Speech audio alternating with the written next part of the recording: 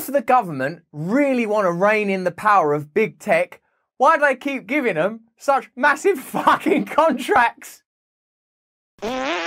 Our Lord God made 4.5 million miracles, and them's you as far as I'm concerned. Welcome to our journey of mutual awakening. Where will we be going today? If you're in the UK in 2022, between January and May, I'm performing live all over the place. There's a link in the description if you fancy coming to see me. In the meantime, let's look at the relationship between your government and big tech. Remember, we see these congressional hearings and people look over their glasses and they've got a bottle of water and they go, listen, what exactly are you doing? And you know that really the way they want to take this is, right, we want people to register their names on the internet so we can control them. They're not ever going to do anything about the power of big tech, because the power of big tech and the power of government is the same power. It's like me punching myself in the foot, which I do once in a while to let the feet know that I'm the real boss. But ultimately, I need them to stand up.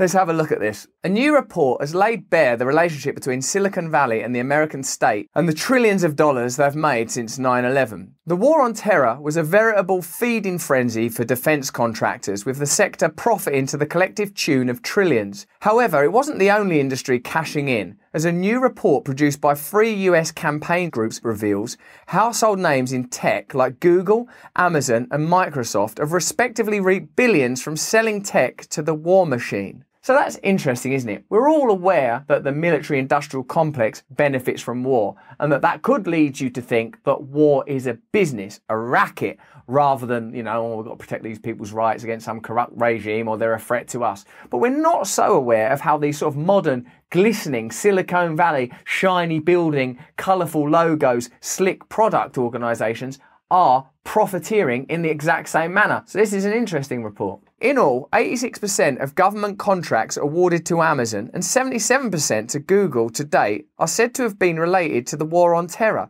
Oh no, there's terror. Let's go to war against it. Is that not going to make it worse? Probably, but let's do it. Who are we going to need to help us? Amazon and Google? After all, Google is a search engine and Amazon delivers stuff to your house quick. That's what I want on my team when it comes to dealing with terrorism. That income played a pivotal role in transforming these organisations from small startups literally operating from basements into global behemoths. Now, whether you believe that's true or not, that's up to you. I know some of you lot have got some interesting theories around all of that. But one thing that seems to be true, again, in this instance, is the government does the job of sucking your money out of your life and sticking it to them rich organisations. Once again, look at that. All these contracts. Government's got no money. That's your money. What's more, the crosshairs of this effort have now been turned inward, with everything from databases to drones repurposed for domestic use.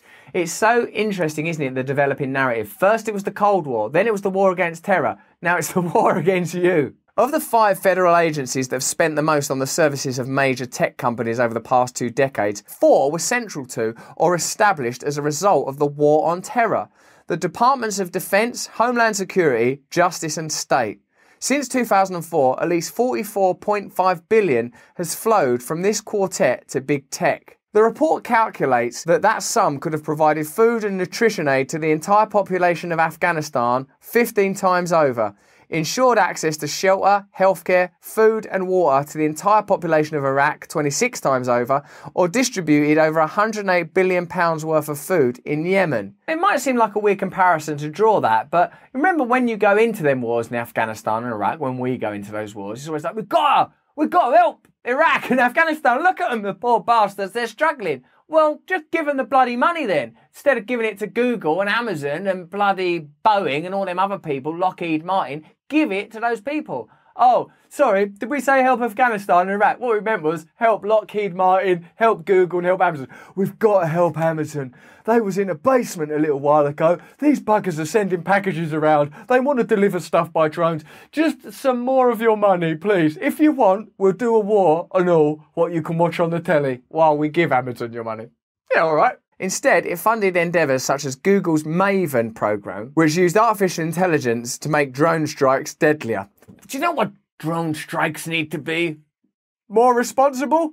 Yes, but also deadlier. Data analysed only covers publicly available information too, so cited figures are very likely an underrepresentation. In the same period, hundreds of individuals have also rotated between high-level jobs at tech giants and the department splurging on their services. But we see that all the time, don't we? Once again, big tech and government, don't look at them as two separate entities, look at them as one entity. How ridiculous it would be that regulation would come from an interactive component of one solitary entity. According to official data, Google turned over information to US authorities when asked in 82% of cases in 2020. Of course they're going to facilitate the spying. They're being funded by the government. Facebook, meanwhile, complied with 89% of Washington's requests. Its threat intelligence division, launched in 2015, is a veritable den of spies, counting numerous former CIA and NSA operatives among its staff. Amazon reported an 800% spike in state requests for information recorded by its Echo, Fire and Ring devices,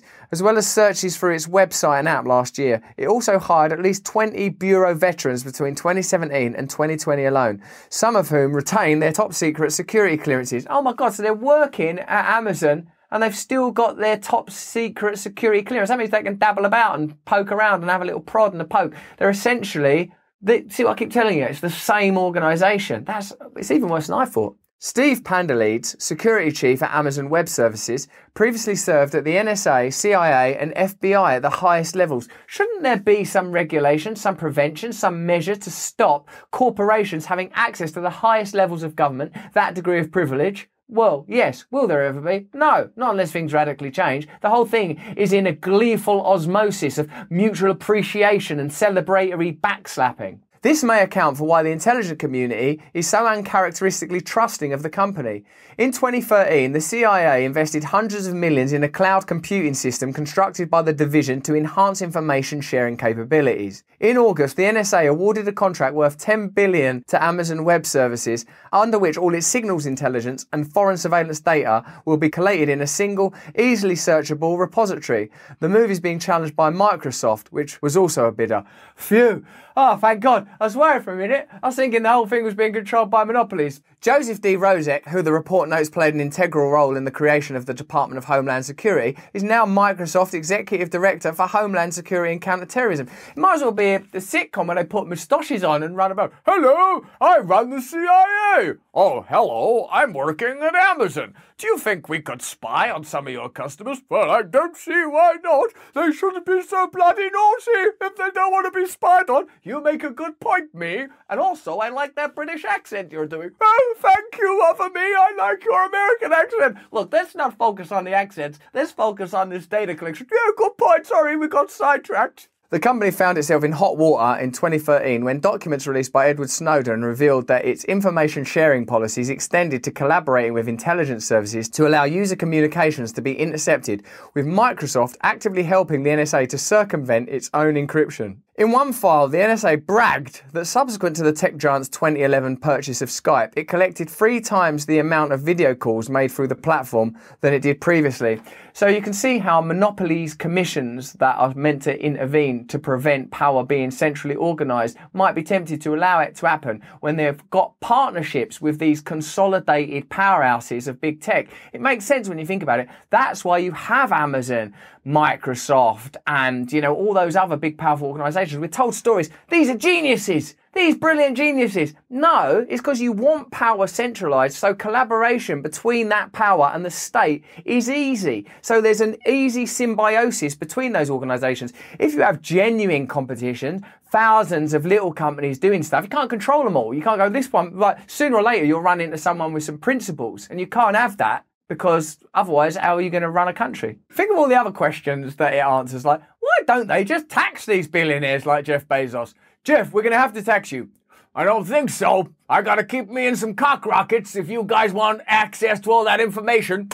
Jeff, you keep your money. You earned it. You worked very hard. And good luck up there fucking space in its face. I don't need luck, baby. I got money. Shocking as the report's details may be, it isn't actually anything new. Good night. The internet itself grew out of ARPANET, a computer network bankrolled by the Pentagon's Advanced Research Projects Agency. Your money. This, of course, has enormous implications for its modern-day usage. In the words of journalist Yasha Levine, the web was developed as a weapon and remains a weapon. Oh, that's cool. with Washington's national security interests and objectives dominating almost every sinew of the network. Similarly, Google's own origins trace back to a US intelligence program in the 1990s. What? Under which academics were financed to create a system whereby vast quantities of data on private citizens could be monitored, collected and stored, and individual users identified and tracked. Oh man, you think that Google is for you, but Google is for them. It's so crazy, isn't it? You think that your phone is for you, but the phone is for them. You don't use your phone uses you. You don't use Google uses you. And now it's clear its origins. That's why you have to tell the story. Just some plucky young guys in their own basement created this tech. Throughout the search engine's development, company founder Sergey Brin met regularly with research and development representatives of defense contractors and the CIA.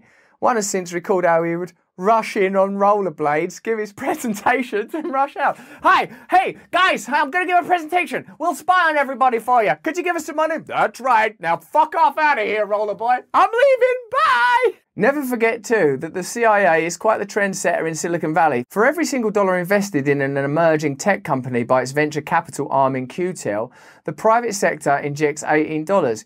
It may be incumbent to bear this in mind next time one reads about the latest startup guru set to take the world by storm in the mainstream media. A hipster or geek they may sincerely be, but their product will almost inevitably have military and/or intelligence applications encoded within its very core. Wow, what a lesson, what a story, what a great piece of journalism. We have to review the way we look at Facebook, Google and Amazon. It's not a side hustle, the spying, it's the function. It's not a bug, it's a feature. That's what it's there to do. An inadvertent consequence of Google and Facebook and all them guys spying is that you get to find out a little bit of information once in a while, but that's just so that you can be on there, granting them access to all of your private data. What an extraordinary revelation. Did you already know that stuff? Let us know in the comments below what you think about this story. Let us know other things you'd like us to look into so we can go on this journey together. I think I'm better than you? I don't think I'm better than you. We're all in this together, ain't we? Give us a thumbs up, give us a like, give us a subscribe, turn on that notification bell. If you enjoyed this video, have a look at this and sign up to my Awakening side channel, because one thing that's not being surveyed as yet by these powerful entities is your inner space, your inner life. Sign up to my mailing list, it's one click away. And if you find yourself in the UK between January and May, come and see me live so we can share in human contact, togetherness, unity, the one place they cannot control. Stay free.